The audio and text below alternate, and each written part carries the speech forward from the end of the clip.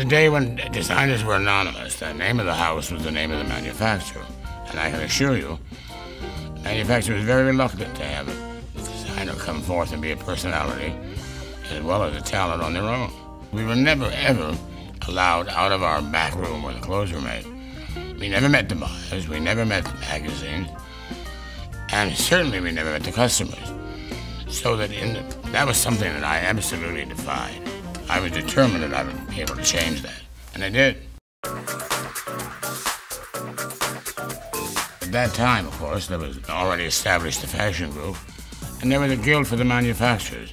Of course, nobody had ever thought of the idea of a similar association for the designers. It was Eleanor's idea, and when we all assembled, we all loved it. It was the moment, that was the moment, I think, the defining moment, when the manufacturers were really scared. They saw that there were 50 designers with Miss Lambert willing to go out on their own to get notoriety and fame. It was really destroyed their own equilibrium. We were very fortunate in having the senior and certainly America's greatest designer, Norman Norell, as our president.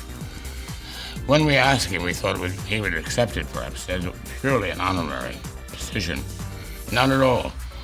He wanted to get involved with it. He got involved in every step of the way.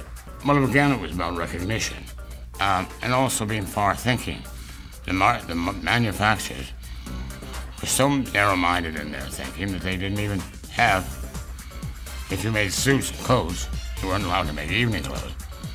The houses were so conservative, and the idea that their designers suddenly wanted to do swimsuits, shoes, things of that sort, absolutely appalling to those old boys. It was probably about that time, too, that Gloria Vanderbilt came out with blue jeans.